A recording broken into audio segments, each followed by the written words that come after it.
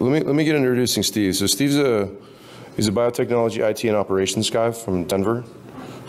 He's an active member in the biohacking community through a project organization called InWorks. It's a Denver-based prototyping lab and community biospace. Steve's a biosensor and wearables expert, and he's invented and successfully prototyped the world's first battery-free biosensor wristband that glows when users become too intoxicated to drive. That's awesome. At American company, Steve leads the IT and biologist department for operational planning efforts for the National Bio and Agro Defense Facility, which is affectionately called NBAF, and in support of the United States Department of Agriculture.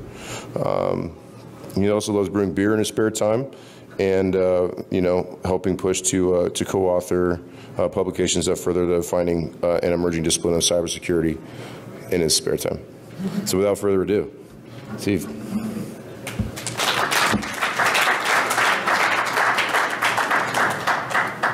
All right. Thanks, everyone, for coming today. Appreciate it. I'm Steve.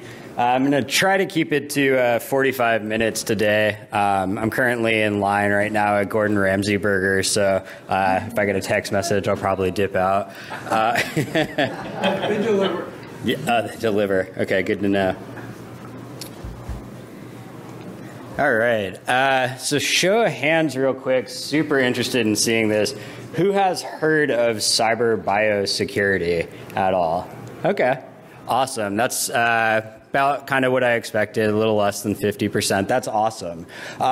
Emerging field, right? Pretty intuitive what it is. It's kind of the merger of cybersecurity and biosecurity. I work professionally in biosecurity. Background, a biotechnologist by training, and so as we're talking about kind of the intersection of IT and biosecurity, what are the logical next steps for kind of defining the field of cyber biosecurity? So real quick, just a little bit about me. Probably most interesting to this crowd. Specifically in June, I wrote and co-authored a couple of peer-reviewed articles on the topic, and they're open access, so feel free to go read them if you're curious about learning more. I did invent this really, I think it's super neat, transdermal alcohol biosensor that you wear it as a wristband. There are no batteries, there are no electronics. It literally senses transdermal alcohol coming out off the skin, and then when you're above the legal limit to drive, it actually starts glowing. So if you want to check that out, our website is www.ember.bio. And then, yeah, I'm also a big bio nerd. That's me playing around with the bioreactor in grad school. So just to let you know a little bit about me, but let's dive into the topic here. So cyber biosecurity, there's been a couple of papers written in recent months that kind of work to define the field. And there's kind of a pull quote from one of the seminal papers on it. I recognize now I was trying to be cutesy with doing the HTML for the references, but it looks like I don't know how to use hyperlinks in PowerPoint. And then this is a graphic from one of our papers that we published to kind of help to define some of the vulnerabilities in the field. So diving a little bit deeper, today's talk is about kind of the logical next step, like what do you need to be aware of for cyber biosecurity? And the focus of today is to kind of take a look at who is working in this space. It's a really interesting, unique field where you might have IT experts, you might have biologists, you might have people who are better at networking, you might have people who are really good at molecular biology. I kind of feel that the field needs to identify who the kind of players are in the space and kind of get a little bit better at bringing some credibility to the space. And so that's kind of how I feel. But that's an opinion, so I'd be happy to talk more about that too. So this is the first time I've ever given this presentation. It's very much a work in progress, and so I'm totally open to, I'll hang out in the back or hang out afterwards, and if we have time for questions, feel free to give me your feedback. But yeah, the topic of this, I'll probably, I'm working right now on another article that I'll submit for publication. Just a kind of baselining here. How do you define? This is kind of inspired by the idea of a full stack developer, right?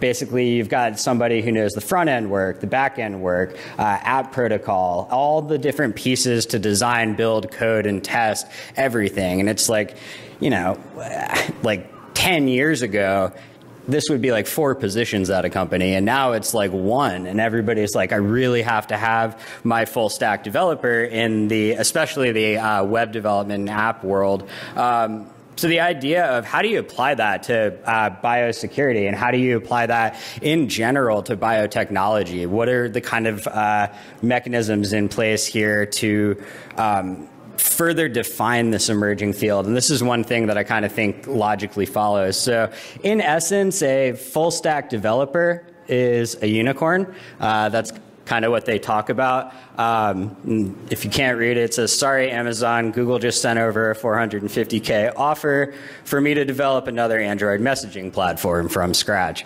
So that's kind of where I fall on that topic as well. All right, so this idea of a new breed of biotechnologist is emerging. You can't just work in biology or in technology to be considered a full stack biotechnologist. And so, you know, you have somebody working under a hood here, and then, you know, the classic picture of a hacker there, right? So this idea of what does this person look like? But before we even get into that, I kind of want to just chat about enabling factors that, to an audience like this, if you're even in this room, I'm sure this is going to be really intuitive to you. But in terms of the enabling factors, increased access to knowledge and techniques combined with decreased cost of tools allow singular individuals to learn the entire pipeline of biotechnology from genome engineering through bioprocessing and manufacturing. So this is pretty interesting in that, you know, everybody knows that the cost of technology is decreasing, but what a lot of people don't know is that the cost of biotechnology is also really decreasing, and there's a lot of things that you can do, and there's a lot of overlaps, which is why the, you know, something like this badass biohacking village can exist in the first place. So, a little bit of background here.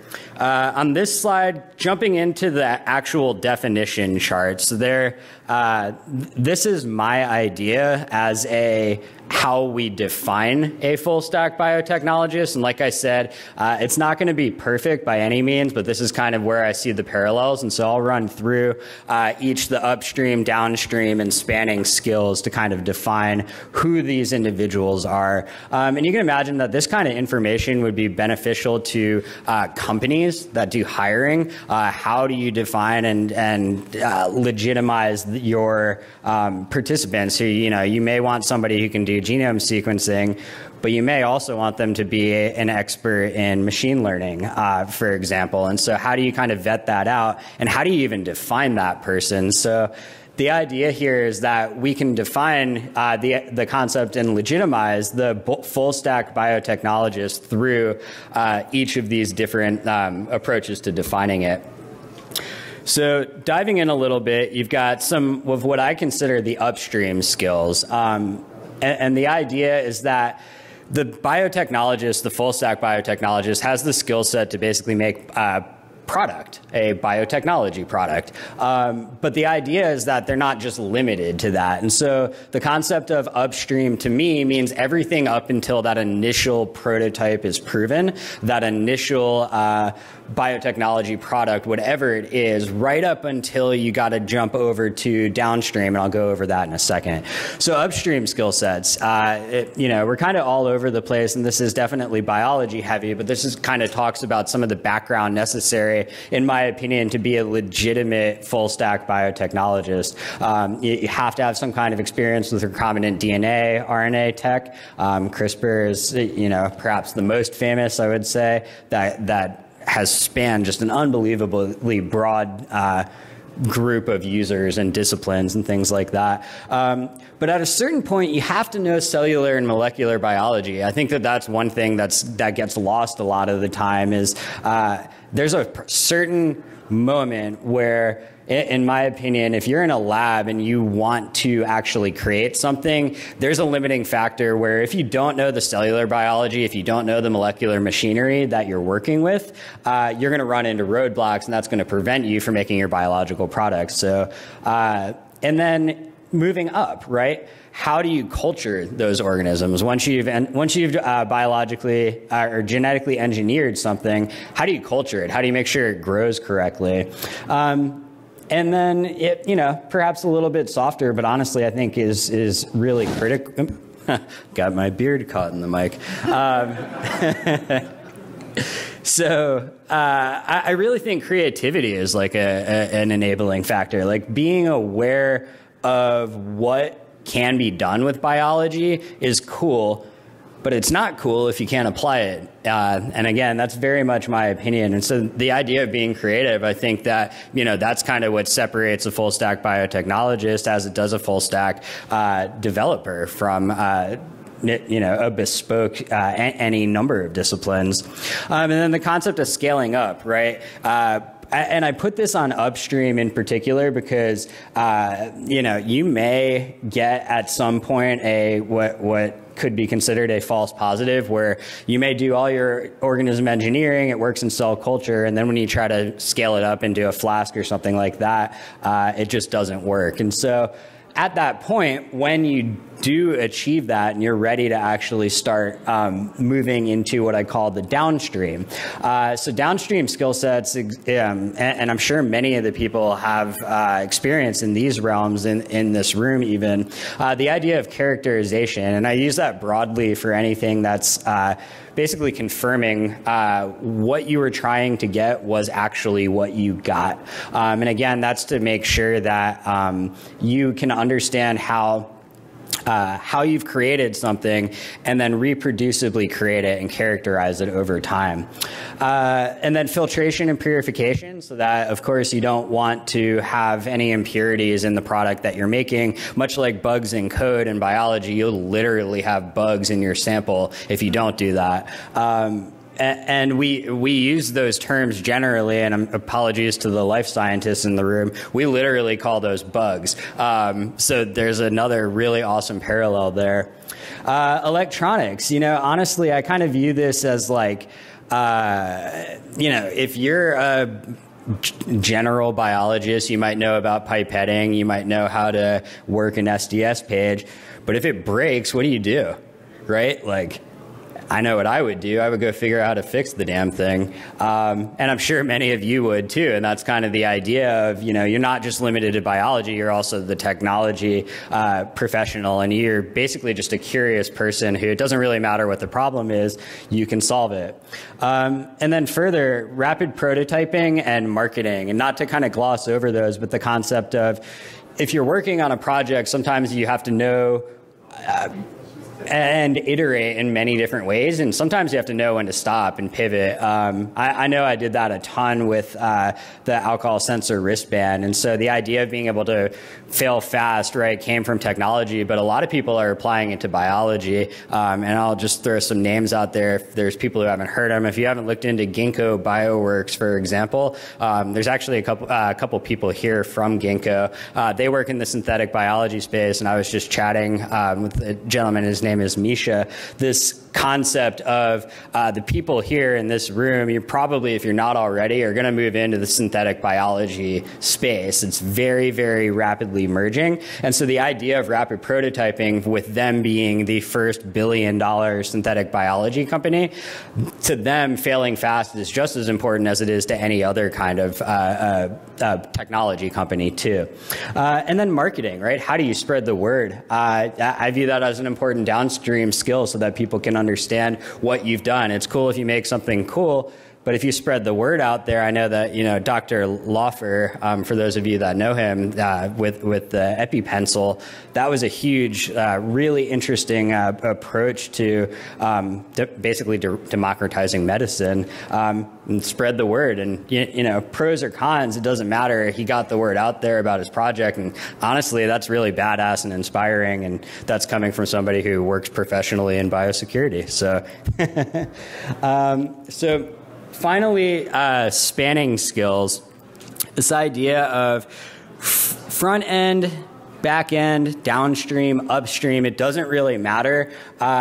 Spanning wise, these skill sets will come in handy. And so if you're somebody who understands any of these examples or any of these descriptions of these skills, you know, you could be considered a full stack biotechnologist. And so the idea is that you have to have some kind of programming skills. You know, computational biology is kind of the historical field, so is bioinformatics. But honestly, every biologist is now at this point, at least in some of the universities, being taught programming and development right off the bat, because it turns out that you can't make, at this point, like if you're not using computers to help design your experiments and things like that, you're kind of missing out and you're not getting the research grants that you need to. And so programming and development, it works on both sides too. That's the other thing, is whether you have like a unique biomarker for upstream, right? If you want to make some kind of new medicine, you need to have the programming skills to run through all those libraries to make sure that your drug can even work on that particular marker, for example. And I'm using drug as a generic product. And then downstream too, like how do you optimize along the way? Like it's cool if you can make something once, but if it costs $10,000 to make one product, you want to optimize that process. And the only thing that's going to help with that is knowledge of statistics and machine learning and all that too. So it works on both ends of the spectrum. Design.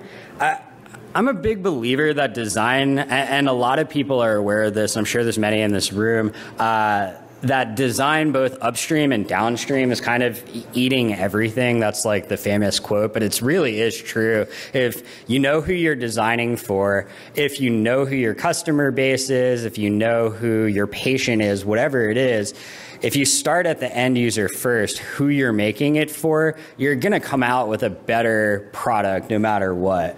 And that works both upstream too, right? If you design your experiment and that costs $10,000 to do, that may be a design problem. That might not be a problem with the technology or even the cost. And so design, I think, is a critical aspect, and kind of using the notion of user experience, who you're making it for, even industrial design, right? Like nobody cares about like an alcohol sensing wristband if it doesn't look cool, and that was a part of my inspiration. Like, you know, there's a lot of other kinds of technologies out there, but you know, this was very much designed and it looks really cool. So not to beat a dead horse, but that's just kind of a critical factor, I think, of the full stack biotechnologist. And then again, I already kind of dabbled into the deep in machine learning, but these are some of the technologies that you might know. And then this one, I think it kind of caught me by surprise, but I was thinking about it. You got to know how to manage projects. That's like, you wouldn't expect that to be like a skill set that like may or may not be listed on here. But basically, if you understand the process of designing and taking a product to market from beginning to end, all these things will be useful in your wheelhouse, whether you're scaling up a company or even running your own experimental design. I would be happy to have conversations with anybody after this about a number of times I've talked to scientists in a laboratory, and I'm like, why aren't you doing project management? Why aren't you implementing something like a Kanban board, for example? Because it really does help organize what is traditionally haphazard in even university laboratories, to be honest. And then the idea, too, of like understanding a bill of materials, right? How much does it actually cost? How much labor went into those into actually designing it? And then ultimately planning a business, too. And that's where the marketing and strategic component comes in as well. So to kind of summarize, who qualifies as a full stack biotechnologist, and this is kind of how I define it. And I'll just read it. The full stack biotechnologist is a singular individual that can demonstrably design and reproducibly develop a biological product using a range of biological and technological techniques and tools, such as those listed in the full stack biologist definition chart. And then the developed biological product consistently passes appropriate characterization and testing to scale-up levels, whatever those levels are, culminating in the distribution of knowledge or the product via open access or private and commercial mechanisms. So that's kind of how I define it. The idea of that, what's unique about this is that it's one person. It's not a team of people. It's somebody who it can pick up anything and learn it, whether it's biology or IT related. So kind of with that in mind, it's not really that far of a stretch to say, these are going to be the unicorns of the biotechnology industry. And by 2030, I really believe that will be true. And 750K from an synthetic biology Elon Musk company, that'd be pretty nice. And if this sounds like science fiction, it isn't. It is not science fiction. This is happening right now. And I mentioned the synthetic biology industry.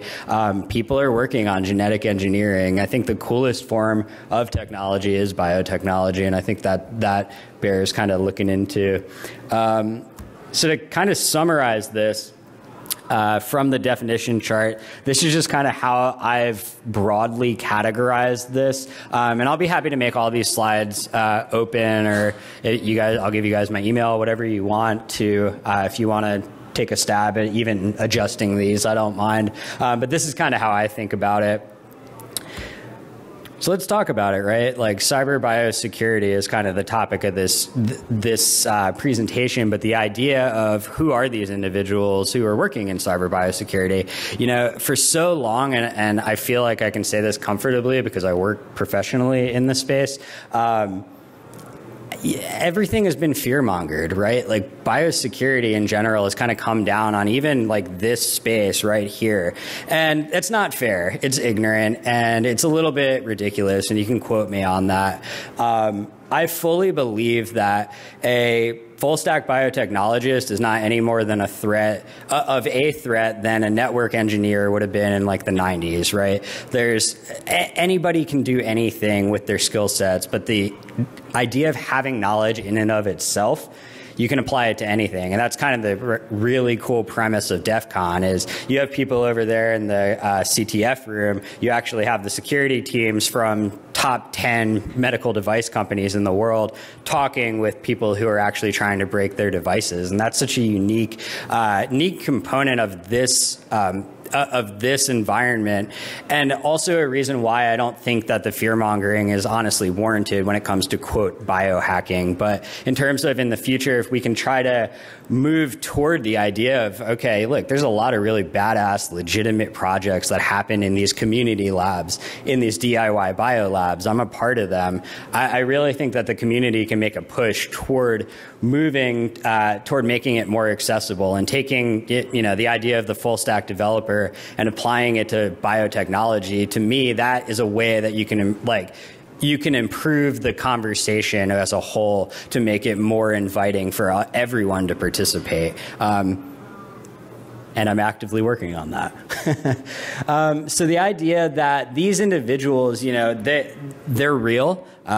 I consider myself one of them. Probably most of you are one of them. And we're multiplying, right? Their skill sets are growing. They're highly valuable. If you know how to run an Illumina HiSeq gene sequencer, you can probably leave any job and go make 80K. But if you know how to actually use it and help scientists troubleshoot and design their experiments, I see this, you become just unbelievably valuable, and you become something of a scientist in your own regard too. and that's really interesting to me, this idea that an individual has the opportunity to learn so many of these skill sets. One thing to consider, and this is just a safety consideration, biosafety is really important in biology. There are some people who like to use their oven, toaster oven, to heat up to appropriate degrees certain reactions and things like that. You can do that. I don't recommend it. But you know what? That's a useful tool, and it's honestly a creative application of something that wasn't meant for biology. So just buy a second toaster oven and keep it in a second room. But I use that kind of tongue-in-cheek, but the idea of biosafety is really important, and there are those of us who I love this community. I love the biohacking space. I like our community lab. I'll be the biggest champion of biosafety considerations as well, too, because you don't want to get sick. And then we'll move into this on the next slide, but the idea of, I think these individuals are going to be hired and sought after much in the way that the full stack developer is.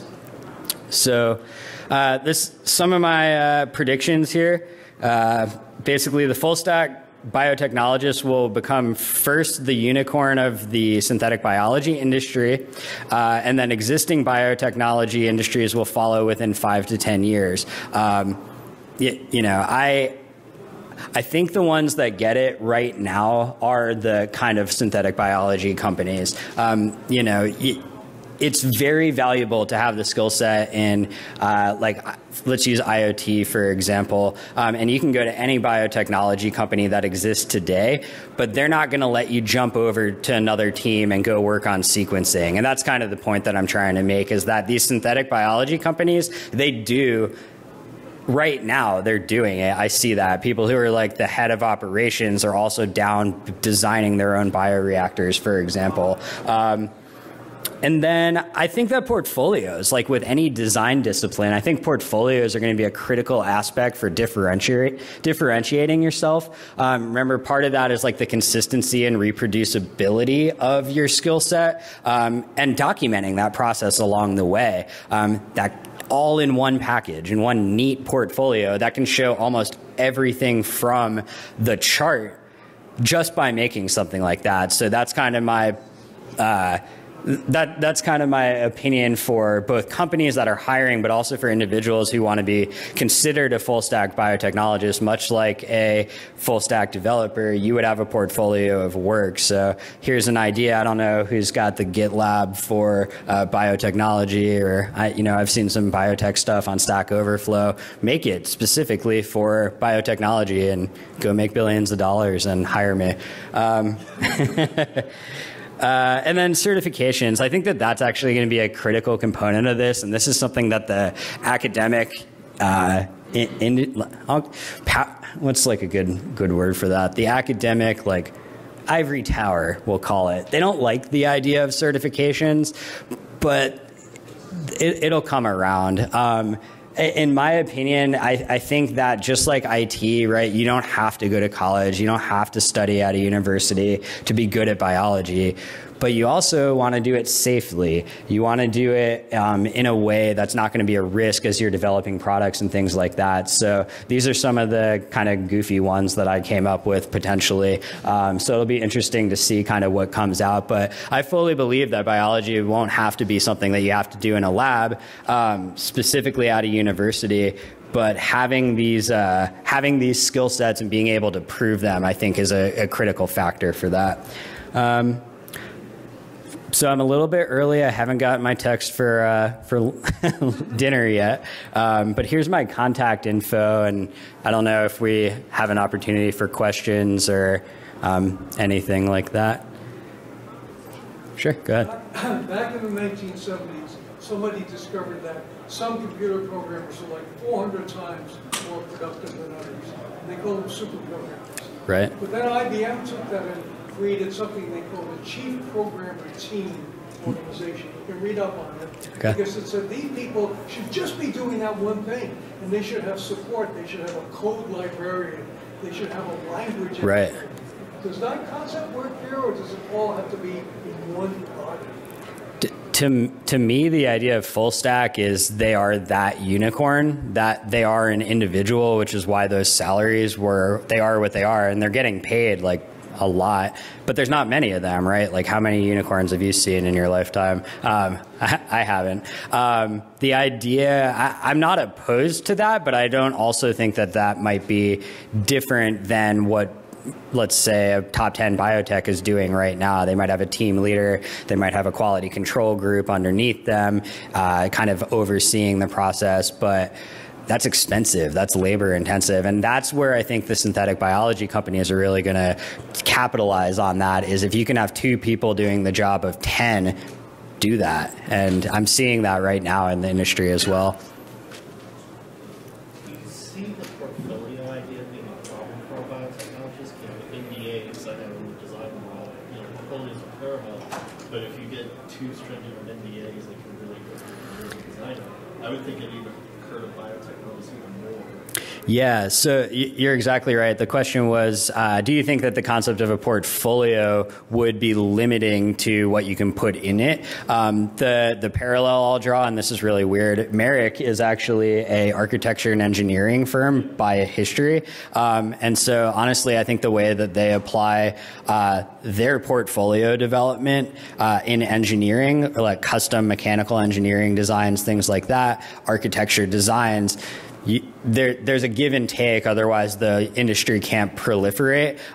For example, like, you can give out what you've done without giving out how you did it. And then when you interview, right, I think I heard something like SpaceX has 10 rounds of interviews or something insane like that. It's going to come out if you legitimately did your project or not. But the portfolio is kind of that gateway to get into the door for showcasing some of those skill sets.